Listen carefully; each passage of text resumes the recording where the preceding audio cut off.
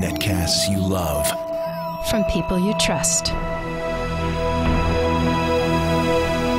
This is Twit. Bandwidth for Framerate is provided by CacheFly at CACHEFLY.com. This episode of Framerate is brought to you by Audible.com. To download a free audiobook of your choice, go to audiblepodcast.com/framerate.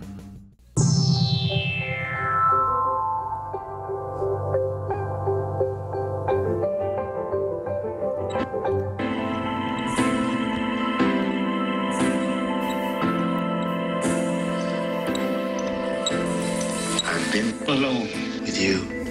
Inside my mind. And in my dreams. I kissed your lips 1,000 times. I sometimes see you Pass outside my door. Hello. Hello. Hello. Hello. Hello. Oh. Is it me? You looking for? I can see it in your eyes. I can see it in your smile.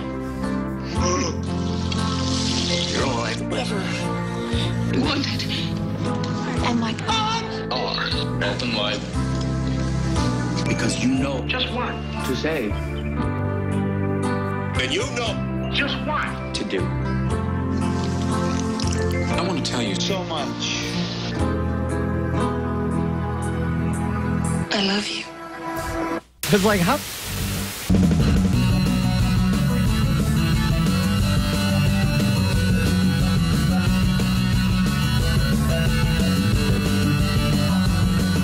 It's Framerate.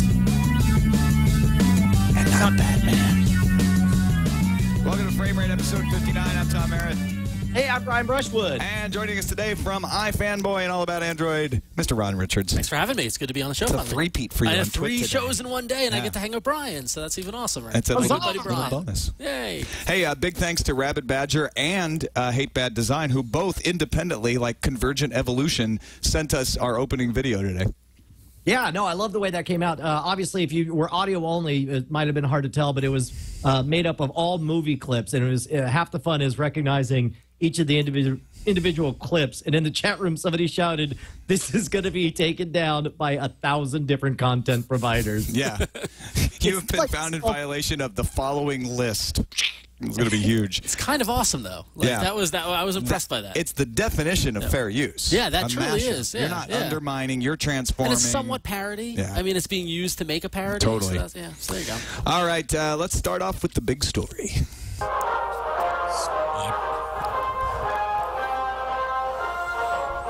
This just in, the big story.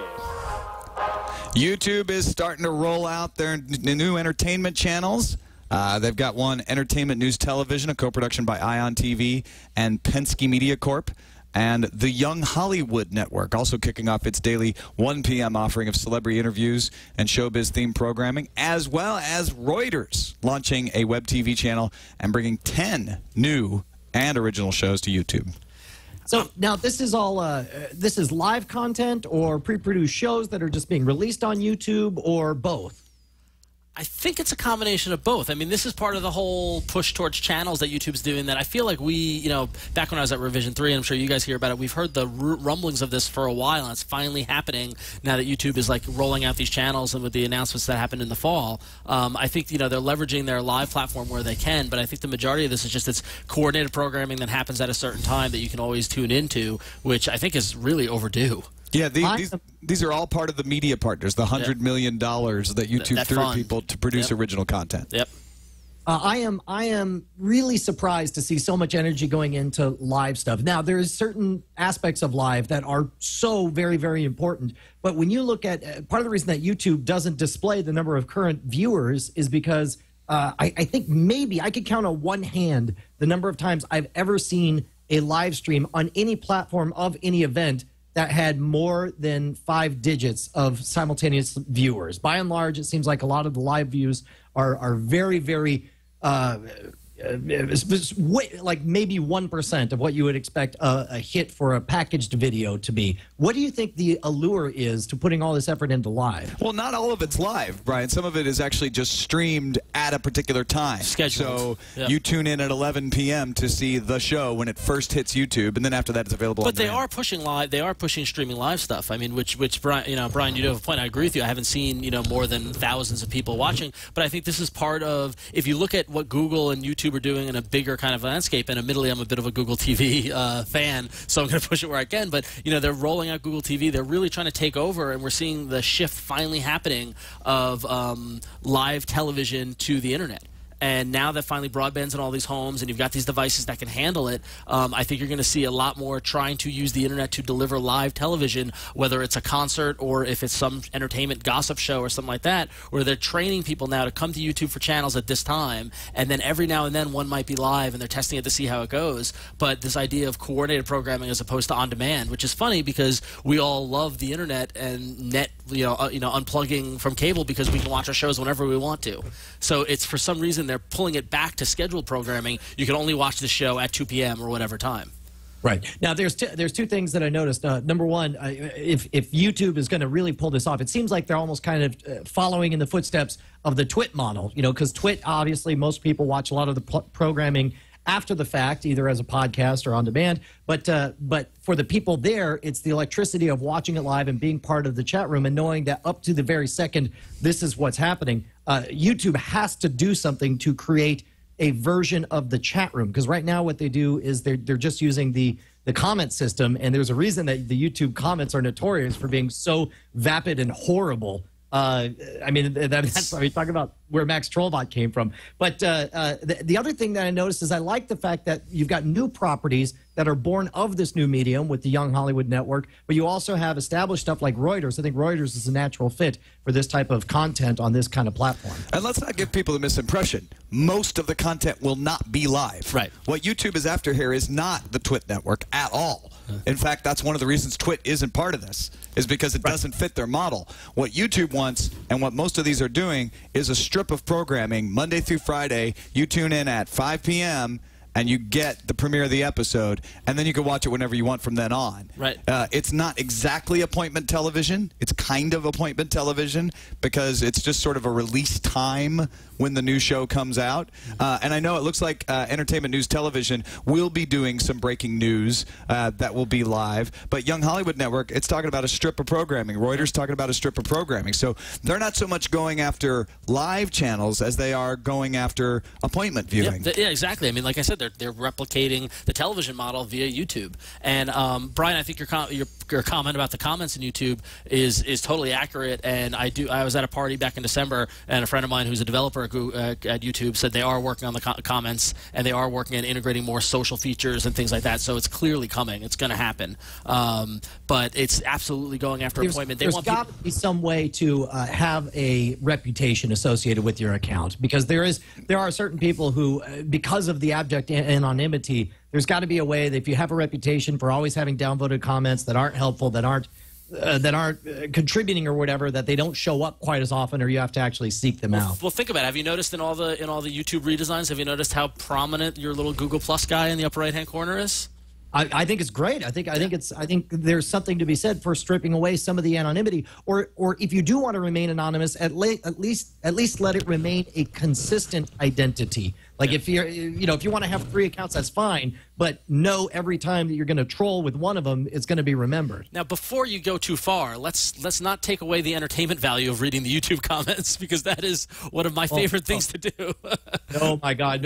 About your own show? Maybe not other shows, but otherwise, like I asked the internet once, I tweeted out, like, would you rather get paper cuts to the eyeballs or read YouTube comments? It was 99-1 in favor of paper cuts on the eyeballs.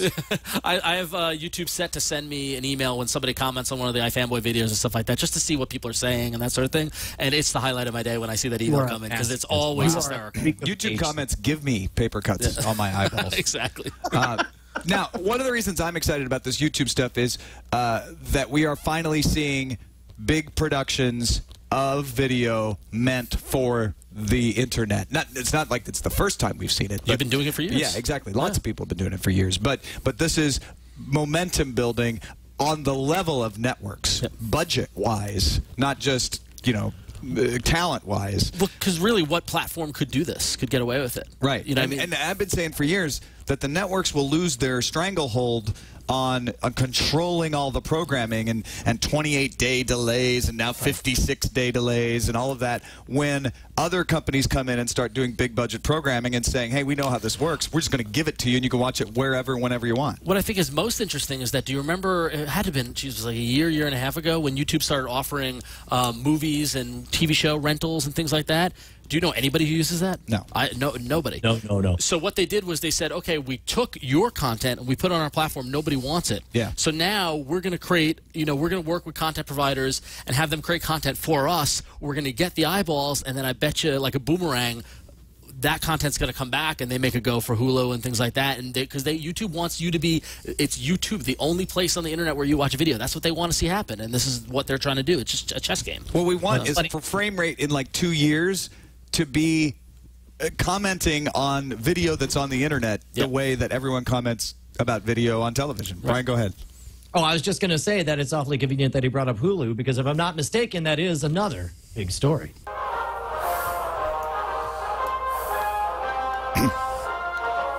Stop everything. It's another big story. Yeah, that's right. YouTube is not the only entity making original programming for the web, launching its first ever original scripted series. Now, they have had an original unscripted series. Maybe. It's a reality show. Kind of unscripted. It's pretty much unscripted. I mean, pretty much, yeah. But this is a full-on drama scripted series, 13-episode story arc of Battleground, a political comedy following the campaign trail of a third-place candidate in Wisconsin who's angling for a Senate seat. Again, this is so fascinating to me to see this brand new battle, this flight quality, where you got, I guess the main players we have right now are YouTube, of course, Netflix we've been talking about for a while, Hulu Plus, and didn't we have a story about Amazon Prime having some kind of original content, scripted stuff as well? I wouldn't be surprised. I don't remember, but I wouldn't be surprised if they're not going to get. They're going to get in the game as well. I mean, these are the new MSOs. I mean, these are the new. They should be. They are. They've got the power. They just need to do it. Yeah, exactly. They've got the eyeballs. I mean, between Netflix and Hulu alone, I mean, Amazon Prime, Amazon's definitely making a go for it.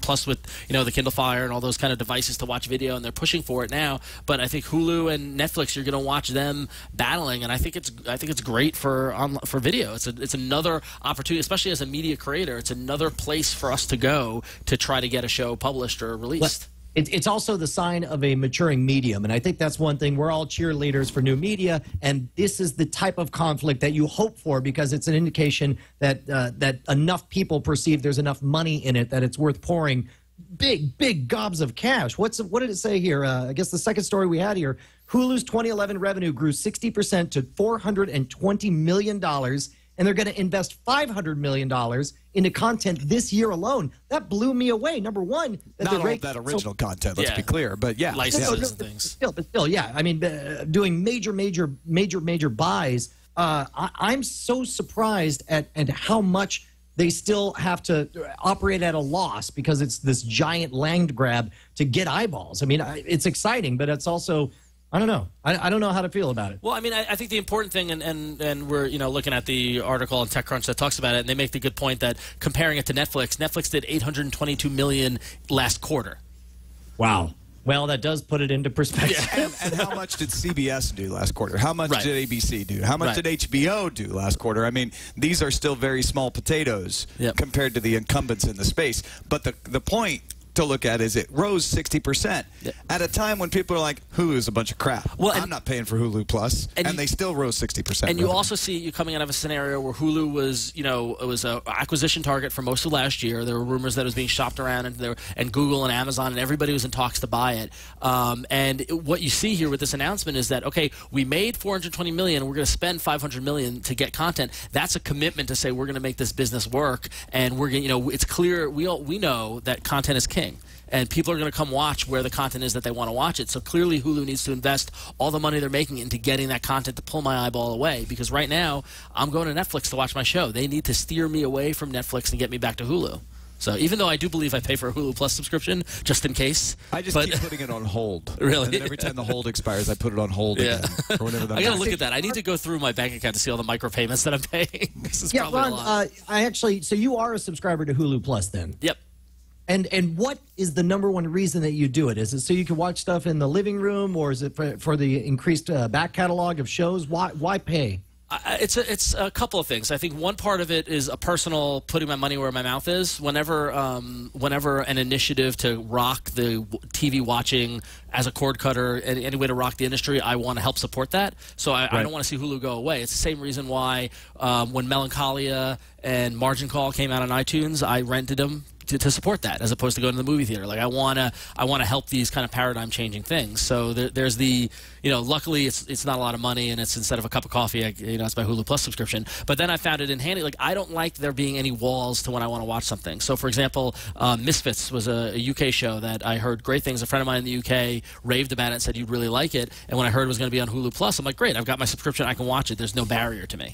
So that's one of the reasons why I do. I recognize that times are tough and not everybody can afford all these various subscriptions, and sometimes you need to pick one horse. But part of what I do for my job, I feel like I need to have it, even though I rarely use it. I mean, that's the problem is that they suffer from an inability to clearly and concisely say what the benefit is. Now, having said that, it's amazing to me that without a simple one-sentence definition of why somebody should get Hulu Plus, they've still managed to get almost 0.5% of the entire United States, 1.5 million subscriptions. When you think about, I guess that's probably 1% of all homes in the United States. That's amazing to me. But it's also goes back to what we're saying about content being king. A friend of mine cut the cord, and he's living off of his Hulu Plus subscription and iTunes and things like that.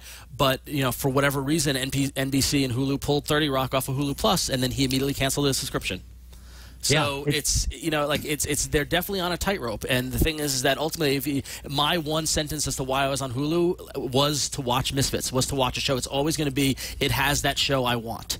And if they can't answer that, if they can't finish that sentence, then they're not going to survive. And the networks are going to continue to do that. They're going to continue to yank things on and off. They're going to overcharge these services for them until they feel competition coming from originals, from Netflix, from Hulu, from YouTube, that sort of thing. All right, let's take a quick break and thank our sponsor, no, that's always our sponsor. Forget that I said that. Let's thank our real sponsor, the ones who are with us right now, Audible.com. I don't need to tell you that Audible is a great place to get audiobooks, so I'll let Brian do it. Good. Well, as a matter of fact, because I was afraid that if you did the ad, you were going to recommend 1Q84, which you apparently loved, but I wanted a little thing called Plot. And you know where I found it? Not in 1Q84. I found it in Stephen King's new one, 11/22/63. It's a time travel story where somebody goes back and tries to stop the assassination of JFK. The reading is phenomenal. This guy, I've got to actually, Craig Wasson, it's been a while since I've been utterly blown away by a narrator, but he has this amazing ability to do old characters, to do a Southern belle, make her sound attractive. It's fantastic, and a lot of King's work kind of suffers in that it starts off amazing, then sort of trails off at the end. Absolutely not. This one totally pays out. He doesn't end with a big mystery. He lets you peek at what might have been if something were to happen. I loved it, really enjoyed it. And in fact, it was absolutely free because you sign up, you get one, it only costs 1 credit, 30 hours, and it's only 1 credit with your Audible subscription. Look, we know a lot of people out there are using nefarious means to get your books. Stop it. Stop it right now. Make sure these guys get paid. Get yourself a subscription. Get 1 free book. And in fact, you get 1 for just signing up. Just head on over to audiblepodcast.com/what? /frame rate. Okay, because it says I don't know why it says Dragon Frame. Sorry. In the lower third. That audio is listeners, and possibly if you're watching this in a downloaded version, that will be fixed. Okay, good. But the copy in front of me right here says audiblepodcast.com /frame rate. So do that. Good. Yeah, get on over there. I don't know what Dragon Frame means. That was from the previous promotion about that one book that we're not recommending. We're recommending this book, 11/22/63, a novel. I apologize for the URL confusion. Yeah, don't forget Audible, 100,000 downloadable titles, all types of literature, periodicals. You can get magazines in there, newspapers as well. That's cool. And I use it all the time when I'm driving. Speeches, don't they have speeches? Like they have lots. Yeah, that's right. Totally some old-timey radio programs. Love the old-timey radio. Yeah, it's good stuff. Thank you, Audible for sponsoring Frame Rate. On now to the Slipstream. Do we have it? That's beautiful. Isn't that great? It's kind of like the Social Network. Yeah, Kuhan totally put that together for us. Nice job, Kuhan. We are into the Slipstream. These are some of the bestest, streamiest stuff that you can find. Love Film adding ABC TV shows to their archive in the UK. It's part of that Netflix fight. When you got competition, that's what people happens. start adding more stuff. Yep. Yeah, it should be pointed out that they don't claim that it's an exclusive. So, in fact, there's other services in England that are also carrying some of the same programming. But I guess the point of the story is that Netflix doesn't have these, but these guys do. I got to say, I don't like when everything gets fractious and you can watch some things here and some things over there. But again, I recognize it's a healthy thing in an emerging market is you got to have a bunch of people jockeying for material on it. So I guess it's good in that it shows that UK is getting more and more choices. So maybe they'll stop badgering us every time we mention something that's available in the United States. If you want to know who's winning in online video, ComScore just released its video rankings for December 2011. Google's YouTube still at the top, as you might expect. Vivo firmly in second place because of all the music videos, and with roughly a third of the Google audience. In total, ComScore says 182 million U.S. users watched online video content in December for an average of 23.2 hours per viewer per month. So still well behind television. So close to 24 hours. Yeah, so close to 1 day a month. Total U.S. internet audience viewed 43.5 billion viewers. And what caught Robin Waters' eye over at TechCrunch is that Facebook dropped from 3rd place in November to 5th place, trailing behind not only Viacom, but Yahoo. Yeah, that doesn't. I'm not. Go ahead. I was gonna say I'm not surprised by that at all. I mean, Brian, are you surprised? No. I mean, there's a reason you want your brand to mean something, and Facebook means a lot of things, but it doesn't mean a place to go watch television. But they added rental movies. I didn't even know that, did they? Yeah. Wow. Like a year ago. They did, but again, that doesn't mean it. I don't go to the Home Depot to buy software either. Now, maybe they do have software there at the Home Depot. They have Deer Hunter.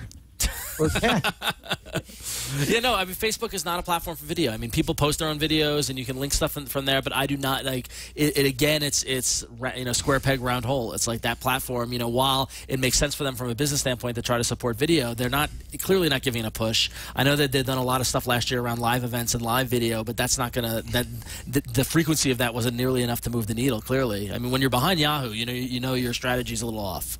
Well, and keep in mind, though, from a branding perspective, Yahoo Video is a relatively strong brand in that it's been – I've thought of video on Yahoo for almost a decade now. And so it doesn't surprise me that they're creeping up. To me, the most interesting thing here is Vivo being in second place. I wonder if Vivo doesn't actually have even more views because keep in mind, when YouTube – announces their highest, most popular watched videos, they won't count anything on the Vivo channel on YouTube. They only count the stuff that's kind of homegrown in YouTube because the music video channel, Vivo on YouTube, gets hundreds of millions of views per video. And so I don't know if they're counting these twice or they're just counting Vivo.com.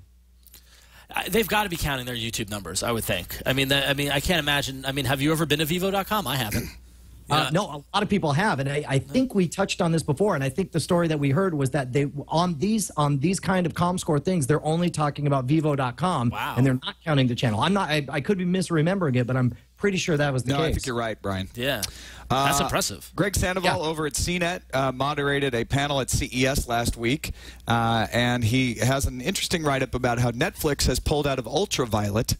That's the DRM scheme that allows you to watch your movies anywhere you want, but they're still DRM'd.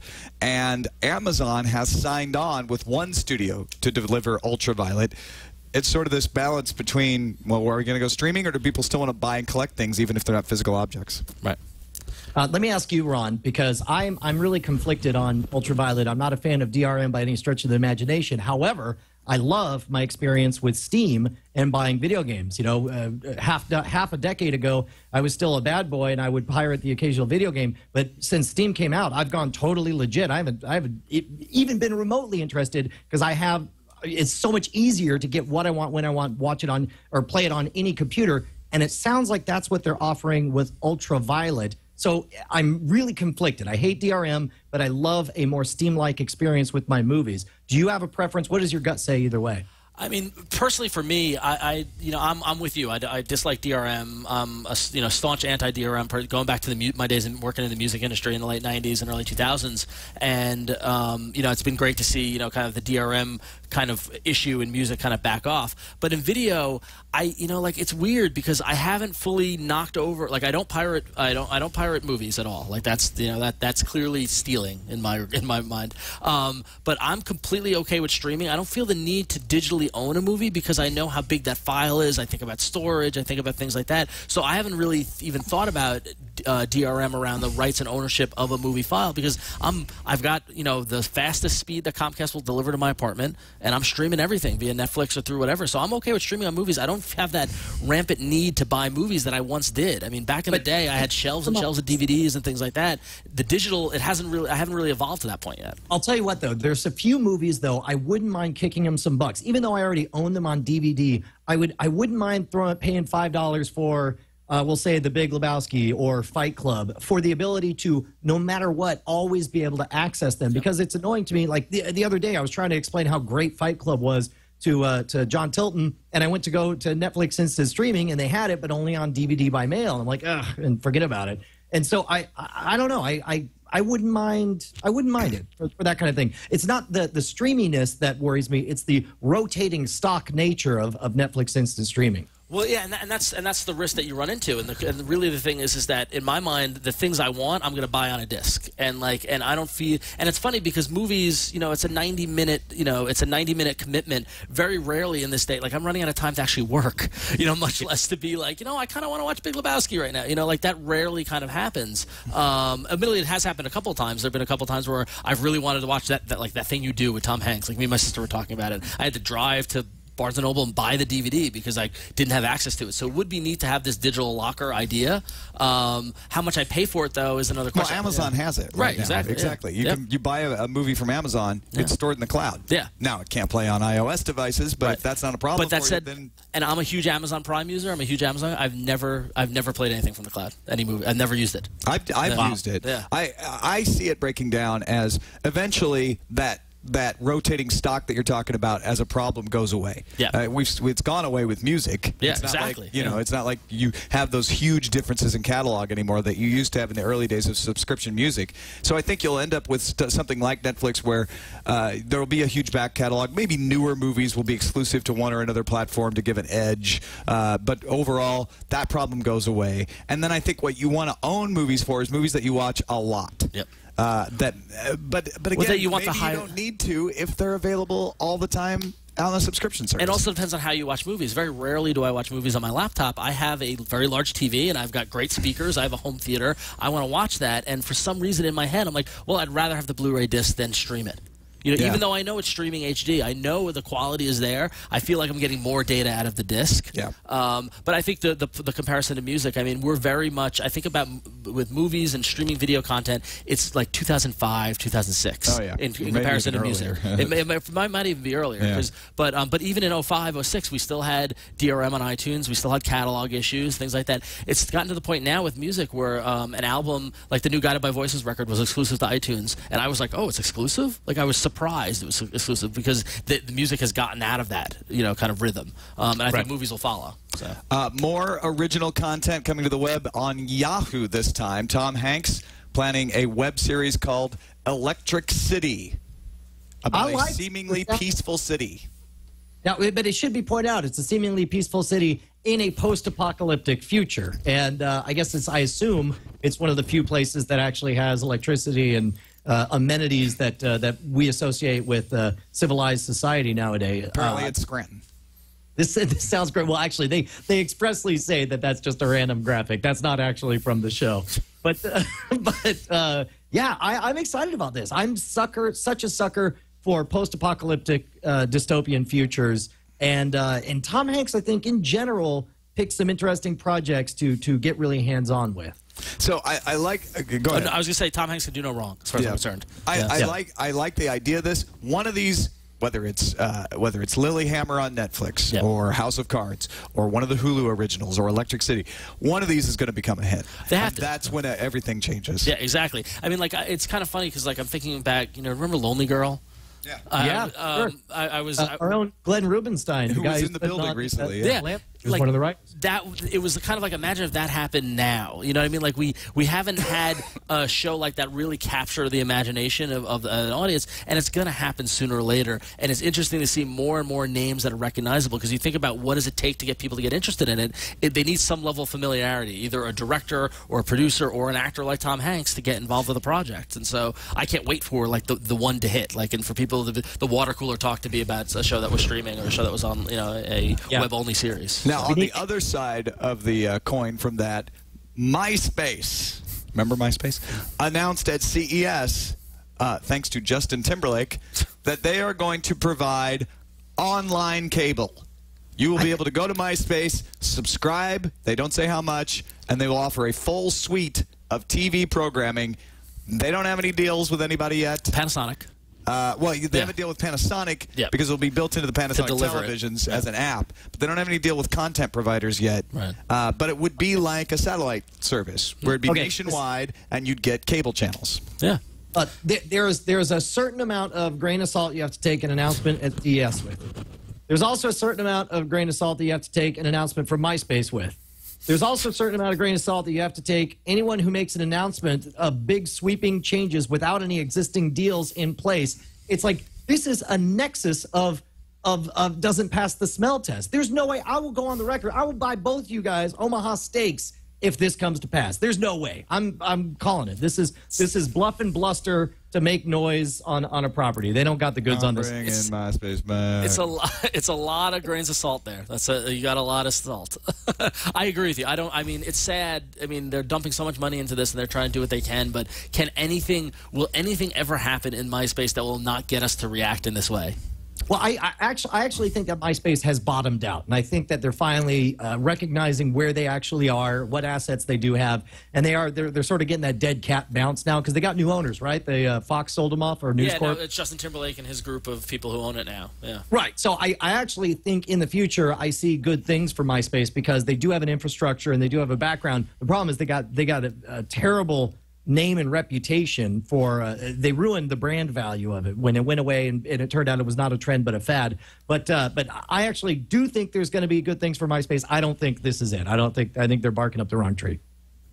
I think you might be right. I mean, it's funny because MySpace has always been, at least the saving grace of MySpace was the bands, was music. Yes. And, like, there are so many great bands. And that's completely faded now, as far as with things like Bandcamp and things like that. Like, I very rarely do I go to a band's MySpace page anymore to go find their tour dates or something like that. So they got to do something. So if they think TV's the way to go, I mean, it makes sense to do it at CES.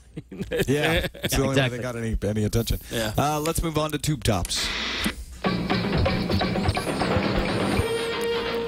Tube Top's about the devices that sit on the top of your tube and deliver the things from the tube to your tube. And we're starting off with Broadcom, a chip. This is going to put Slingbox in everything. Several pay TV operators debuted iPad apps with streaming video in 2011, according to That's Not Funny. Broadcom is going to integrate EchoStar's Sling place-shifting tech into a Broadcom chip, so you'll be able to make set-top boxes, like Motorola makes, that will just come with Sling. Now, how did it take this long?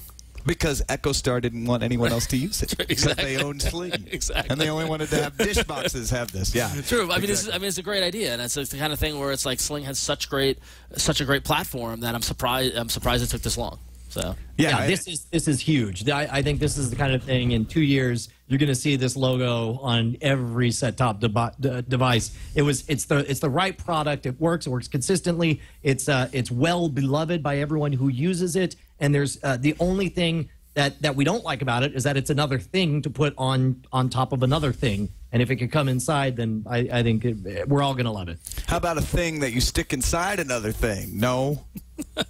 Stop what you're thinking. I'm talking about the Roku streaming stick, which is a set-top box in a USB size, like a USB thumb drive size device. This goes into your HDMI port on the back of your television, and if your television has MHL, which is mobile high definition link, you will then be able to get anything over the air streamed into your television, as well as any app that is on Roku streamed to your television. So instead of hooking up the Roku box You just have this thing in the back, and now you got Netflix, and you got Crackle, and you got Twit, and basically anything on your Roku without having to have the big old box. You just plug it in. It's now is it just through the technology's getting more miniature? Like how can doesn't this eliminate the need for a Roku box? It does if you have a television that has MHL. Yeah. That's the difference. That's the thing. Yeah, I feel like this is a really cool technology, but I feel like the consumer facingness of it and explaining how to use it and it's really kind of might be kind of really narrow. The other part of it too, though, is it's going to demonstrate to TV vendors, hey, you could build this into your television. Yep. Stop trying to make up your own app ecosystem. Build Roku right inside. Well, it's funny because we were talking on All About Android this morning about Google TV and how generally I would say my position is that I want my monitor to be dumb. I don't want any stock apps or any OS or anything like that. I just want it to be a plain monitor, and then allow me to pick the Brian's celebrating. Allow me to pick the set-top boxes and things I want to go into it. Brian, you agree or? Oh, no, I've been saying on this show, I've been banging the drum for over a year now that I want my display to do absolutely one thing and do it exquisitely well, and that's show pretty pictures. Leave everything else to the boxes I attach to it. Yeah, and give me a ton of inputs. Give me the opportunity. Give me the different ways to change things and things like that. But the monitor itself should be devoid of any sort of technology baked in, because ultimately you'll be limited and tied to whatever ecosystem or whatever manufacturer that is. Right. But the complaint to that, the devil's advocate, is that people don't want a cabinet full of boxes, and they don't want. I'm sure you can attest. You got your Rokus, you got your boxes, you got your Apple TVs, you got your Google TVs, you got all these kind of things. If the form factor is going to slim down to a dongle, that's pretty darn cool. So. And you could swap it out. Yeah, exactly. And then, so this whole idea of like, should it be built into the TV or not, could go away because you just pull it out. I can't. The times I hate to be like, oh, I'm so old, but like when I got TV in my bedroom when I was like 12, I stole one of my dad's old computer monitors and I ran the cable to my room and routed. Imagine somebody can just get a TV and plug in this thing, and you can, if your kid's in trouble, you just remove the Roku dongle and be like, you're grounded, no Roku for a week. No. Oh wow. Yeah. And they left just a dumb TV. Oh my God, that's great. Yeah. No Al Jazeera for you. No Russia today, sir. That's it. You're cut off. Taking a tip from Broadcom, also at CES, Google TV to be built into Marvell's system on a chip. And it was being showed off in a set-top box device as a concept, but the idea that, again, set-top box manufacturers can make their own set-top boxes with Google TV right there on the Marvell chip. Yep. It makes sense, and then it's another stream of license fees and profit for the makers, for Google and EchoStar and that sort of thing. So I mean, it's cool. I mean, but then that said, that kind of goes against what I just said by having this software be on the chip. But still, here's the difference. The difference is I think we're both on the same page as far as what we personally want on our televisions are there to be done. However, I think we're also both for including Google TV on every television that goes out, because I want the Google TV platform to be successful. And if this is a way to expose more people to it, then so much the better. But personally, I'd rather have it be a more powerful outside box attached. Yeah, don't get me wrong. I mean, if a cable service had Google TV in the cable box, that would be a thumbs up for me. That would make me go be a customer because of that. Google also announced at CES LG, Samsung, and Vizio partnerships. So that Eric Schmidt talk about 6 months, most of the TVs you see are going to have Google TV, still sounds optimistic, but not quite so crazy. No, I mean, yeah, way not so more crazy, and actually more realistic. I think in the summer when you walk into Best Buy, you're going to see a lot of Google TV icons and things like that. And I think it's great. I mean, before CES, I mean, for the past couple of months, I've been very bullish on Google TV. I've been very supportive of it, and I can't tell you how relieved I was when CES rolled around and all these products got announced, because I don't want to be wrong. But it's a good platform, and I think that Google's finally putting some support behind it. They're kind of putting their money where their mouth is with these deals. Bloomberg Businessweek reported that Google will introduce the next version of Google TV this year. Remember, it took them a long time to get to this current version that just came out, which is a huge improvement. And the company cites Google spokesman Chris Dale and director Rishi Chandra, who said the company intends to keep iterating. They're going to, according to this article on The Verge, give you an upgrade every year. So if you buy a Google TV, you're going to have a new television every year without having to buy a new television. That's pretty cool. Well, and actually, that does kind of relieve. My biggest complaint is that we buy televisions in 5-year cycles, and that's why I'm against, in general, having anything built into the TV. But if the software does keep on uploading, and if the hardware running the Google TV has enough horsepower to it to where it feels like an upgrade every time, and not like remember every time a new version of iOS came out, your poor Gen 1 iPhone just got chunkier and slower and stupider and less usable. That's what I'm afraid will happen. But as long as that's not the case, maybe this could be a place where you can upgrade your television without buying a new one. Well, I think the biggest challenge to that is how much more high resolution is video going to get? Like, are we going to go beyond HD and and the current HD standards? 4K. Right, exactly. So the question is, in 5 years, will the rendering engines and the hardware in these boxes be able to churn and do that? I mean, I think we're at the highest level of quality we're going to get. Of course, they're always going to come up with some new thing that we're going to need, and it makes it look so much better at 3D or whatever it is. But I think, at least for now, I think we're in pretty good shape.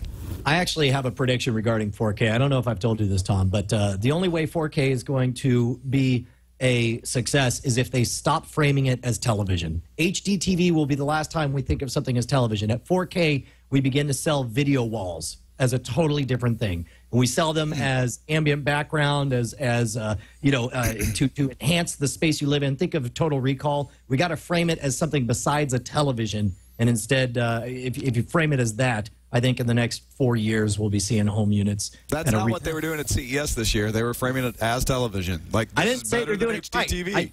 It will not be a success because people are tired of iterating slightly better on their displays, and you got to call it something different. You got to. I don't know. I felt this. I felt that same skepticism until I walked up and saw the television, and then I drooled and wanted to buy one.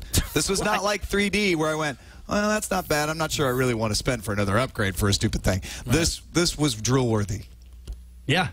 Well, no, I believe it'll be good. But I think in order to make it a commercial success, in order to get people to see it in the display centers, you got to call it something. You got to define a new category. No, Brian, man, you haven't seen it. You don't understand, man.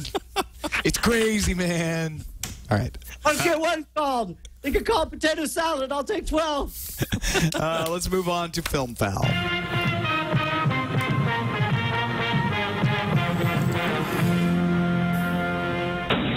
This is not your father's Film Found, okay? This is not the old Film Found that was only about films.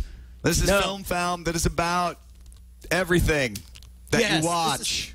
This is the content section. Yes. We talked about the technology. We talked about the boxes that sit on your tubes. Now we're talking about what you watch on your tubes. And we don't care. We're totally ambivalent, whether you see it with your eyes on a screen in a theater or in your hands or on a streaming or on the disc. Hey, man, that's your bag. Whatever. We just want to talk about what you're looking at. So, yeah, I'm glad you threw this one in the lineup. Frank Darabont's plan for Walking Dead Season 2 revealed. Yeah, this was okay. Guys, no. So obviously we've talked a lot about The Walking Dead, and we all felt like the first 4 episodes were really super slow, and of course those were the ones that Darabont worked on. And I was skeptical of how the show was going to go, and of course once Darabont was off the case, the episodes got better in the second season. But this is one of those little peeks into what might have been. He describes how he wanted the first episode of season 2 to be a completely self-contained episode that took place before the apocalypse occurred, about this this elite platoon, that they kind of have things under control. He basically said Black Hawk Down in the zombie apocalypse. They got things under control, but they just need to get from point A to point B a few blocks away, and just everything spirals out of control. They get surrounded, and they eventually start getting picked off, and it ends with one actor finally making it into their tank, and then he goes, he's bit, and you realize at the end of the episode it flashes forward, and that's the backstory of the one zombie who is in the tank that Rick Grimes found at the end of, I think it was like the second episode of the, or the first episode of the pilot as well. The idea of having a whole episode telling this epic backstory to this one character to reinforce the fact that these aren't just things, monsters walking around. Each one has a compelling tale. And unfortunately, they took a similar idea. They totally nerfed it, made it a web series. I think this would have been epic. And in fact, the actor who was the zombie. I forget the guy's name, but he's a reasonably well-known actor. He was uncredited in the first episode, just did it as an extra because they wanted it to be a total surprise when he was the lead on the premiere episode of season 2. That would have been amazing. I think that would have been a blast, and it's a shame that it never really happened. I think you're being a little generous. I think, what? I mean, I read it as well, and it's a lot. It's way easy for Darabont to say this is what I would have done, especially after the first part of season 2 wrapped up and had a lot of criticism, things like that. And I feel like too many people would call Lost fouls, you know, in terms of flashbacks and things like that. I mean, it does sound like a fun idea, a fun way to go. But if that was the first episode of the season, I think people would have gone berserk. I think they would. Oh, you know. No way, dude. Okay, you watched this last season. Can you honestly say you would rather have the way it turned out than to have this as be the first episode? I will admit, and now this hits a little close to home. We should do this, you know. And it should be full disclosure. I mean, you've been you've interviewed Kirkman several times on iFanboy. You guys seem pretty tight. But so I'm a little close to the subject matter. So sure. That said, I was very frustrated with parts of season 2. I thought some things took a little longer than they needed to. But that said, when all said and done, when that last episode finished, I was totally satisfied. Thought it totally paid off. Thought they pulled it off. I thought it was clear you could see the challenge of Darabont leaving and the new showrunners kind of getting their feet on the ground and figuring out what they're doing. But I think a lot of people were way harsher than they need to. And there's an interesting thing, and Brian, I want to get your opinion of this. Fans of the comic book are the worst kind of fans for this TV show because we're the ones who are ultra critical of it. Oh no, I think we've made Brian and I have made that clear. Okay, because there are normal people who just know it from the TV show and they love it. Yeah. And not only that, but it's totally gotten into the zeitgeist and like to the point where I was in Chicago and I heard on sports radio and they made a Walking Dead reference while talking about college football, and it's just like when that happens, then something's a success. I think now this is just fanboys kind of arguing and nitpicking a little. Well, and at this point, and we've talked about this before, by the end of where we are now in season 2, I feel like the television show is utterly and completely divorced from the comic book. I feel like we'll have echoes and things that rhyme with what happened in the comic book, but is clearly its own story at this point. Yeah. All right, let's take a moment to congratulate the winners of the International Academy of Web Television Awards. They were announced in Las Vegas during CES. We previewed a lot of these on our special edition of Frame Rate at the end of the year. The Guild took home, I don't know, what the Guild took, like 5 awards in various categories. In fact, there was a really funny moment where Jeff Lewis, who's in the Guild, also was nominated in the same category for the Jeff Lewis 5-Minute Comedy Hour. He went up to accept the award and said, "I didn't hear which one I won for." So that was actually one of the better moments. Receiver, which we mentioned on the Frame Rate special, won for Best Drama Web Series. The Guild won for Best Comedy Web Series. The Web File for Best Hosted Taped Series. What's Trending with Shira Lazar took home 3 awards. Best Hosted Live Web Series was one of those. Best Animated Web Series, Red vs. Blue. Best Documentary Web Series, White Collar Brawler. And the news goes on. Whoa, wait a minute. No. Tech News Today won for Best News Web Series. Congratulations. Don't make too big of a deal out of it, but we were very, very happy to get that. What was this just giving awards for giving? Not to take anything away from your award, but was this just giving awards for giving? Random drawing? Or was this because not to be sour grapes, but I saw Comic Book Orange won for Best Writing Nonfiction. Yeah. And they haven't put out an episode. You had to submit. Okay, so you had to submit. And it was for the past 18 months. Okay, so that's fair. All right, cool. Yeah. All right, that's fine. That's fine. Although I do want to give a quick shout out to our buddies over at Dad Labs. Yeah. Those guys are fantastic. Yeah, they did a great job as well. In fact, go to iawtv.org if you want to see all the folks. Yeah, Casey McKinnon, Comic Book Orange, Rudy won for Best Writing Nonfiction. So congratulations to them, of course, great. as well. On to Frequency, a TV guide for web video. Now, we've seen a lot of people trying to tell you where to find different videos on the web. Frequency has recently been featured in All Things D. It's a slicker redesign. It's been around for a while, and the idea is if you're looking for any kind of video on the web, Frequency is your guide to finding it. It's not just about movies or big broadcast TV shows.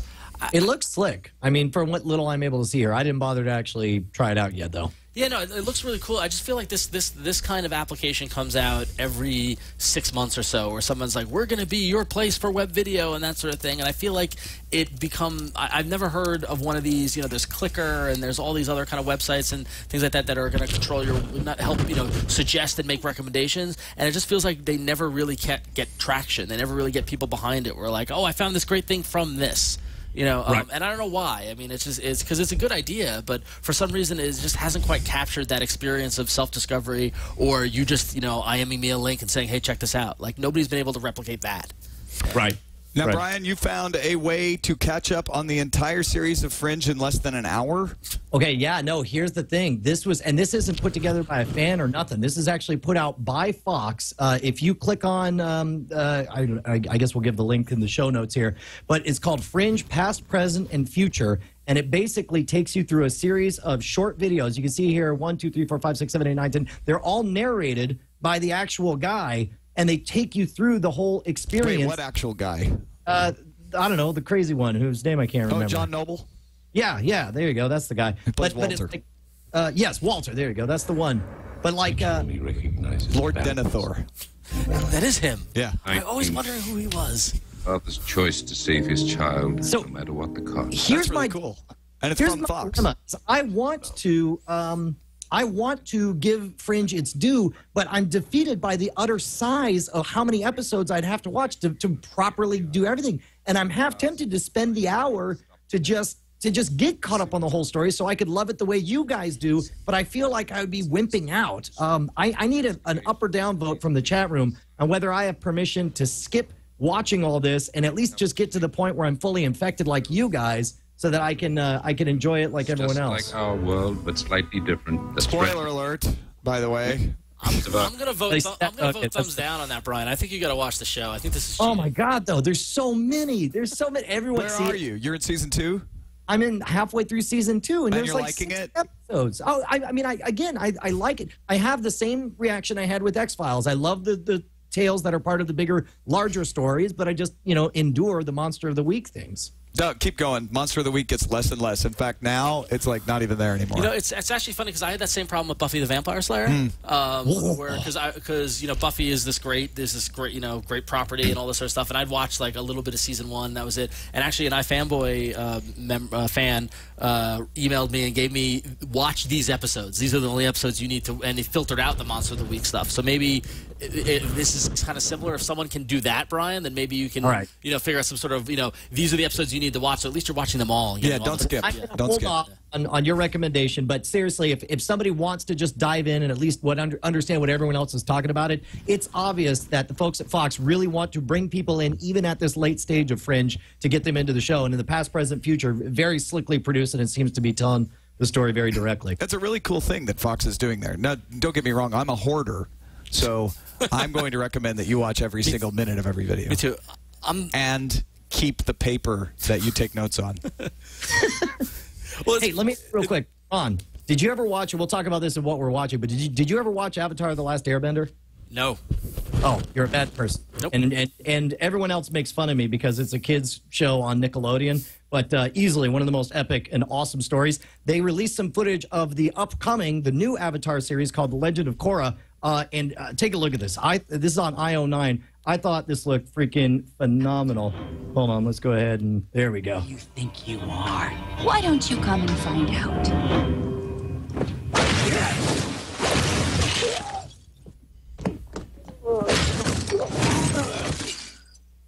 And we got to take down notice. All right. Got it from here. But this is released. It's promotional footage to promote it. But dude, it's looking so good.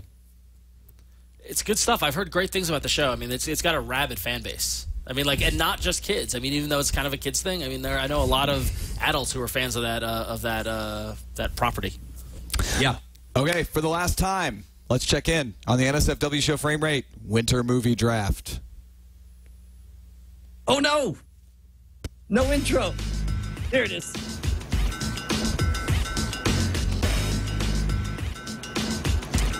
The winter movie draft doesn't officially end until tomorrow. Brian Brushwood. Dude, it's a nail biter at the end. You realize Glenn was ahead of me just yesterday, and then I eked out. I'm like 35 cents ahead of him right now.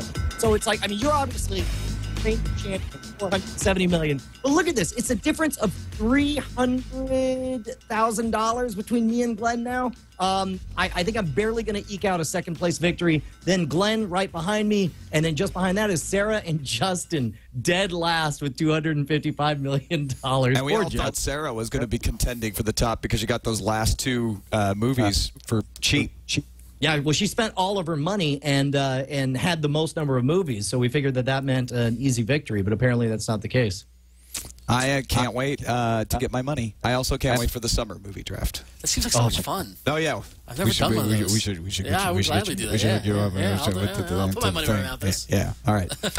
Let's check in on what we're watching.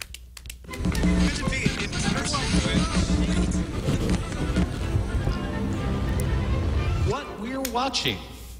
So I am rewatching with my daughter for the third time. I'm going through the entire series of Avatar: The Last Airbender. You heard me talk about it just a bit. I'm excited because Legend of Korra is coming out. I am dead serious. It is one of the most enchanting worlds. The writing is beautiful. The storytelling's amazing, and the fight scenes are super badass. It's amazing. You should read some of the articles about how they do the fight choreography and the different types of earthbending, firebending, and stuff are all based on different forms of martial arts. Very, very well thought out. But I don't want to talk about that. I want to talk about season 2 of Sherlock. That the whole How can you possibly talk about season 2 of Sherlock? It hasn't aired in the United States, Brian. Well, that's what I wanted to talk about. Help me out here. I need a moral compass. I got an ethical dilemma here because enough people were just hammering me on you got to watch Sherlock. You got to watch Sherlock season 2. And I got as far as actually loading up the BitTorrent client. And it just felt dirty to grab it from England. And then people were talking about, oh, you can watch it on iPlayer, and I go there and it says, oh, yeah, no, hell, welcome to BBC. It's the iPlayer. You're in America, so you can't watch. And then I ended up VPNing and pretending, using a VPN that routed my traffic through London. And so it says, oh, you're from London. Great. Here's Sherlock. And I watched it, and I'm like, how bad of a person am I for not BitTorrenting, not stealing? But yeah, you didn't steal. They got the credit. They got the advertising. Did you pay the license fee? I don't know. To support the BBC? Oh no, I guess not. Yeah, that's your only ethical dilemma there. Yep. Well, can I mail them a check for 35 cents? You should totally do that just to kick off the Brazil-like bureaucracy problem when the BBC gets a check for 37 cents from an American, and they're like, well, we can't cash this. And it'll get passed around. Yeah. The check will be in a plastic bag and through pneumatic tubes in the BBC, and seriously, it'll never get cashed.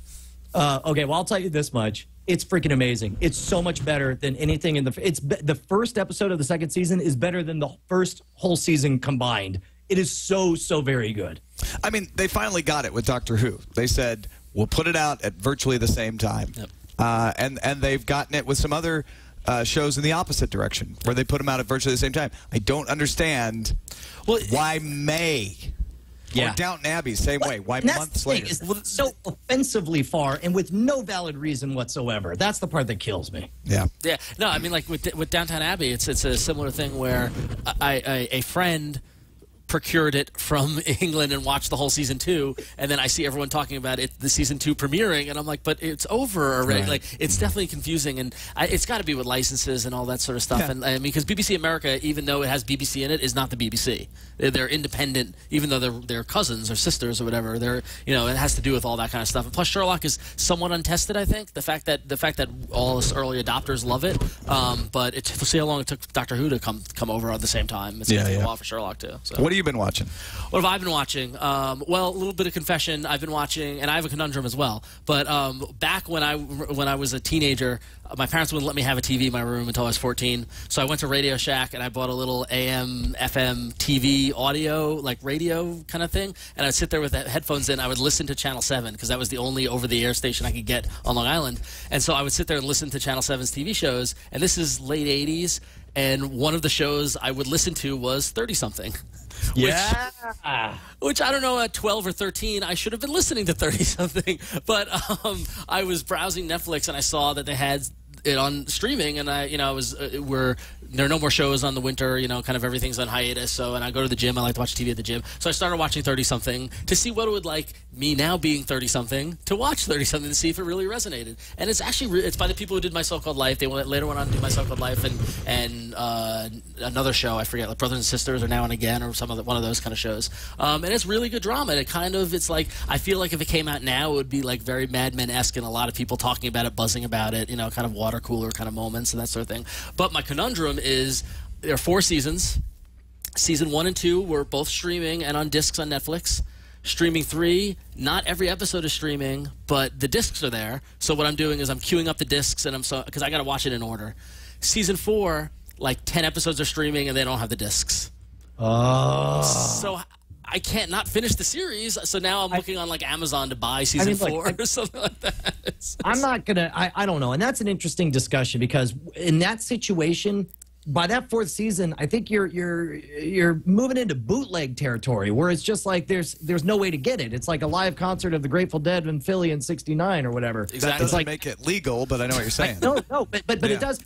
There's a difference between legal and ethical, though, too. I mean, that's the other big question: is what's ethical and what's legal. Welcome to philosophy. But there's also the challenge of what happens when you skirt the edge of popular culture so far that you can't even get it through illicit means, which I think is going to happen. The pilot episode of 10 Speed and Brown Shoe, for instance. Exactly. Not on the DVD. Exactly.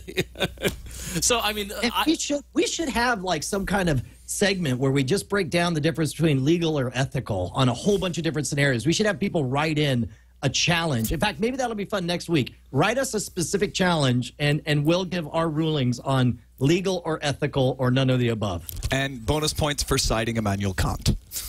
I am watching Fringe, came back to television. Very excited. Loved the return episode. Absolutely fantastic. Won't say anything more about it. And also Being Human premiered on Sci-Fi last night. The U.S. version, right? The U.S. version, which I find to be as enjoyable as the British version. I love them both. In the U.S. version, I think Sally's story is really cool, starting off this season. Josh's story is pretty much a distant echo of George's story from the U.K. version. Not that I don't like it, but not much difference there. Aiden's story is a lot different, and I'm not certain that I like it yet. I'm kind of I'm withholding judgment on that, but I recommend Being Human. I think it's a great I've series. heard nothing but good things about that show. Yeah. Let's move on to feedback. Now it's time for feedback with Brian and Tom on Frame Rate. Oh yeah. Brian, you pick a couple of feedbacks to read, then we'll bug out of here. All right, we'll wrap it up here pretty quick. Hey, Brian and Tom, you guys often talk about teasers and trailers and such. I hear this distinction a lot, as well as other types of trailers, such as theatrical and so on. So my question is, what exactly do these types mean? Is there something in the formula of the trailer that distinguishes them, or is the distinction purely based on meta characteristics such as when it's released, where it's shown, etc.? I actually picked this because I think it's interesting how much of industry lingo, thanks to the internet, is now kind of common geek speak. In general, like the normal people, the viewers out there call them previews, but projectionists call them trailers. And you got your full-length theatrical trailer, because obviously you can spend 2 minutes before a movie comes out to tell more of the story to entice people to go to the movie. But then there's teaser trailers, which are usually only 15 to 30 seconds long and don't actually have very much, if any, of the footage from the actual show. But I thought that was a really interesting question. Like, I just assumed everybody knew what all this meant. Do you guys feel like nowadays we're more hip to industry lingo, or are we just in the industry so we see it differently? No, I think you're right in that these terms and these lingo that were industry stuff are now being adopted by normal people, and they're using them now within the marketing. I think I always saw a teaser as almost a trailer for the trailer.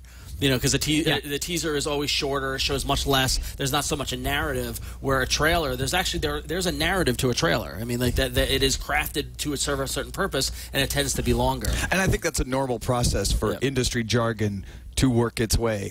We see it in technology all the time. All the time. So it's not surprising that this is happening, especially with our access to this material so much greater than it was when we actually had to go to the theater to see it. Right. And also, I had a couple other really good emails, but we don't have time for them. Maybe I'll save them for next time. But this one says from Chimera, Brian and Tom, on episode 58, you talked about Filmon's new over-the-air tuner for iOS and Android devices. There's a variety of use cases that can be made for this tuner, but the one that is foremost in my mind is emergencies. In emergency situations, radio is still king, but TV can be a vital communications link. Last year in Connecticut, we were hit by Tropical Storm Irene and a freak October snowstorm within a 9-week span. Irene left 830,000 utility customers powerless for up to a week, and the October storm left 850,000, including me, without power for 10 days. Before the digital transition, there used to be a wide variety of portable TVs. They're still around, but they cost about as much as the Film on Air, have bad screens, and only about 2 hours of battery life. Having a tuner like this and leveraging the phone or tablet I already have is pretty attractive to me. That just might find a place in my home between the MREs and the bottled water. Thanks, Chimera Dan. This is a really good point. Although in an emergency, I would think that the information you really care about would be just as well transmitted on radio. Yeah, and you know what? Your electrical needs could be compromised, which means you're probably not going to be wanting to run a whole computer just to get an emergency signal. That's why crank radios. He's talking about for Android devices, because you would have 8 hours of charge on your tablet. You'd be able to use it as a television to get your services on that. Will you have 8 hours of charge on your tablet? For sure. Maybe. And how quickly will your that go? battery have run down? How quickly does Film On use it faster? Crank radio means you never run out of power as long as you got an arm. The whole in case of emergency scenario now, because even with phones, if power goes out, I don't have a landline anymore. I don't have any sort of they had a product at CES. I can't remember what it's called, but it was a little cell phone with AA batteries, and it was meant to be put into your emergency pack, and you pop your SIM card from your actual phone in there, and you can use AA batteries because they're ubiquitous. Oh, wow. And then make emergency calls. Yeah. Although, wait, by that logic, why wouldn't you just get one of those battery packs for iPhones and that takes AA batteries? When you're talking about emergency, it's like basically saying everything has failed.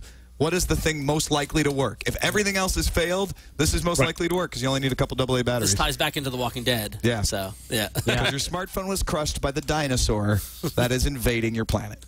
That's awesome. Hey, if you guys want to chime in, hit us up at framerateshow@gmail.com. That's framerateshow@gmail.com. Don't do framerate@gmail.com because that's that poor guy who has to forward them over to us. Do not do framerateshow@gmail.com. Thanks, everybody, for watching or listening. We will see you next time. Oh, wait, Ron, ifanboy.com. Go to ifanboy.com. You'll find me there. Yes. Go. Follow him on Twitter. Ronxo. RONXO. Ronxo. About.me/RonXO. All right. Now we can go. Bye, everybody.